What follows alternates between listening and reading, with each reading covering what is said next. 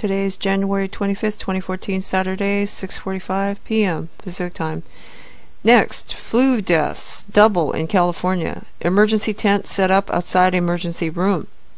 Posted January 25th, 2014 by the Extinction Protocol. State health officials reported on Friday that California influenza deaths this flu season have doubled to 95, with an additional 51 cases likely to be confirmed next week. That would put this year's number of flu fatalities so far at 146. At this time last year, 9 deaths had been confirmed, and only 106 were confirmed by the end of the season. So far, we have had a much more severe season, said state epidemiologist Dr. Gil Chavez in a conference call with reporters on Friday. He said that flu activity in California remained widespread.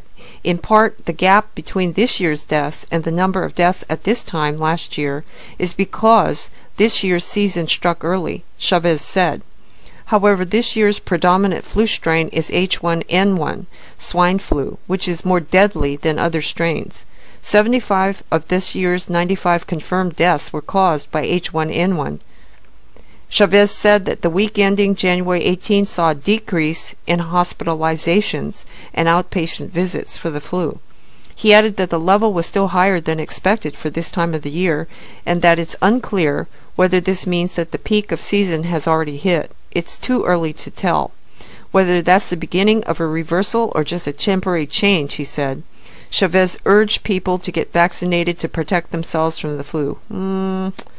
I'll have to pause there, folks. The flu typically is most deadly among young children and the elderly. H1N1, however, affects young adults more severely than most other forms of the flu.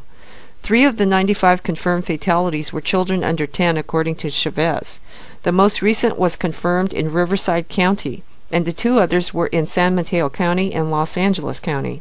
State epidemiologist James Watts said, the majority of the young adults who died of the flu had other conditions that put them at risk, like obesity, pregnancy, or underlying health issues. And this is per the LA Times. Well, folks, it's totally up to you about the flu injections, but I don't know, folks. Do your research before you decide to get a flu shot. That's what I would say. Okay? Use extreme caution, because we've seen a lot of reports about flu shots causing more serious problems than anything. So please do your own research on that. And this is not medical advice. It's just a suggestion. Okay? And I'm going to put a link at the bottom of the video for you. And this is for information only. Thanks for watching. Pink out.